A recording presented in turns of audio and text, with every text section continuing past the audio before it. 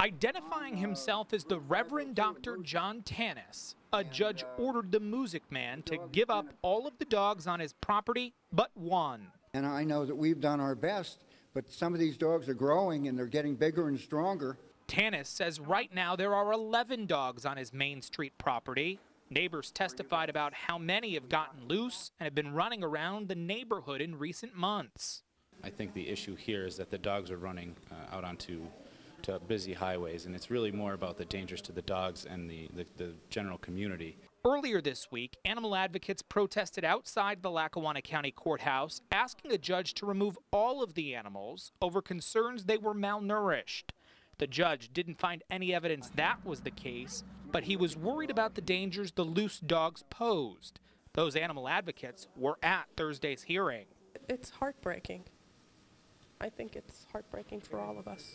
Tanis, who's involved in the Saints of Beersheba International Reformed Church, says he has so many dogs as part of a therapy dog breeding program.